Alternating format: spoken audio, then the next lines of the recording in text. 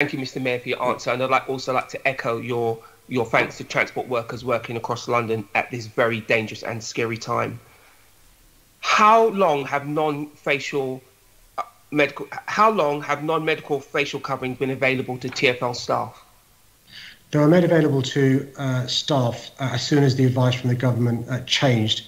I think it was 10 days ago. But those staff who do work that requires PPE have still been using PPE. So for other staff and contractors, the basic masks were available after the Prime Minister's announcement of the change of guidance. Why did you wait so long to provide your own staff with these facial coverings? You have full control over this. They had to wait 7 weeks, Mr. Mayor. 7 weeks. You could have taken charge of that much earlier on. Well, as we've rehearsed in a previous answer, I'm in daily contact with the government, but also Public Health England, SAGE, and experts from the World Health Organization.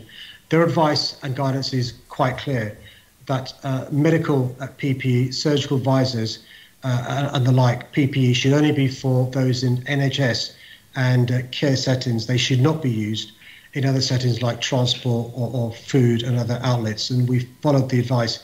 In the meantime, we were lobbying the government in relation to the wearing of non-medical, non-surgical medical covering. Just to remind colleagues, this does not keep the wearer safe. It keeps other people safe because it stops the virus being passed on.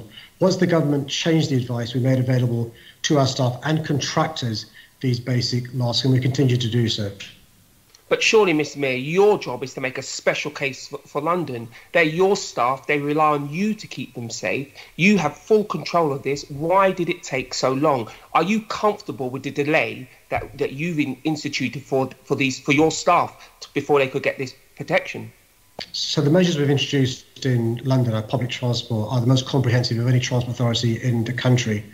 Not just the long-lasting hospital-quality antiviral disinfectant, not just the regular cleansing of buses, key touch points, the depots, the restroom, the garages, not just asking the trade unions to also help with the inspections, but also we closed off the front door, which is criticised by the government, saying passengers stay away from drivers, only using the middle doors, not allowing passengers to embark or disembark, but also put a protective film on the Perspex glass. Because I'm keen to make sure we can do as much as we can and learn in real time, I've asked TfL to commission world-leading experts, UCL, led by Sir Michael Marmot, who is undertaking an urgent review of all the steps we've taken to see whether they were the right steps at the right time, but also what more we can be doing.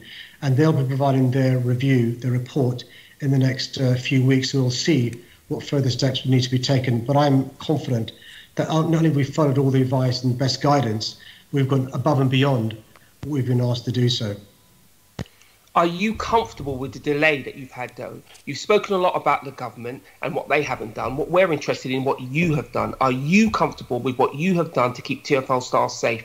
Remember, they had to wait 7 full weeks before you provided them with any kind of protection, whilst, by the way, you were asking for everybody else to wear masks. You weren't providing them for your own staff.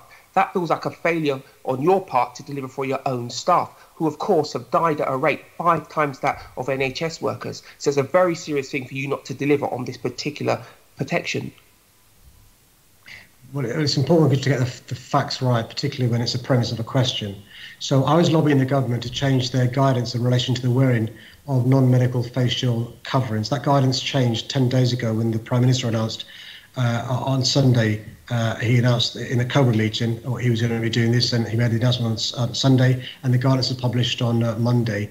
We then started providing the basic masks to not just our staff, but our contractors as well. In the meantime, we've been going above and beyond, working with hard-working trade unions to make sure all our staff and passengers are as safe as they can be. And I'm confident that we've been having regular contact, not just with staff, not just with trade unions, but also with public health experts across the country and around the world to do what we can. It's not the case that we haven't been making sure that we're providing safe public transport for passengers and staff. One of the reasons why I've asked TfL to urgently instruct UCL to do this piece of work is to make sure in real time we learn any lessons that need to be learned, not in 3 or 4 years' time when there's been an independent public inquiry that needs to be had.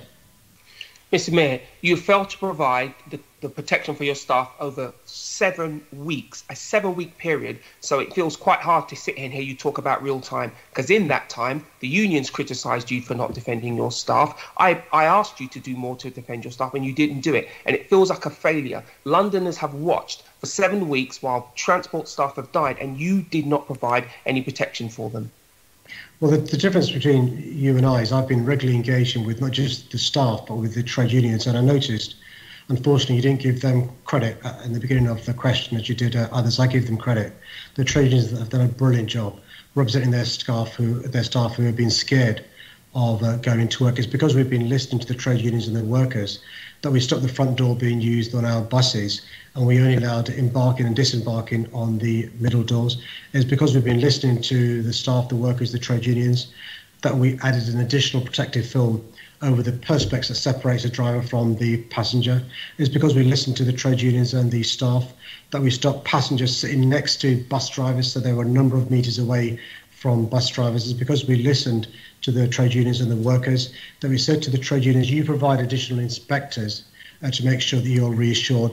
But it's also because we've listened to the staff and workers and trade unions, we provided our staff with hand sanitizers, alcohol wipes to make sure they were confident that the touch points were as clean as they could be. We also, in the meantime, made sure... Mr. Mayor, sorry to interrupt you. Sorry to interrupt you, Mr. Mayor, but we're time pressured, as you know, so I'm going to stop there. But you failed to deliver these things without being pressured. Then you make a statement. You can't have both ways, Chair. Either stop there or he's going to make a statement. It's a virtual meeting. It's very difficult to be heckled virtually. Can you please not... You have to be pressured to take any action at all. You failed your own staff. Sorry, Chair. Is there a question for me, Chair? Because it's very difficult. I've been talked over answering my question.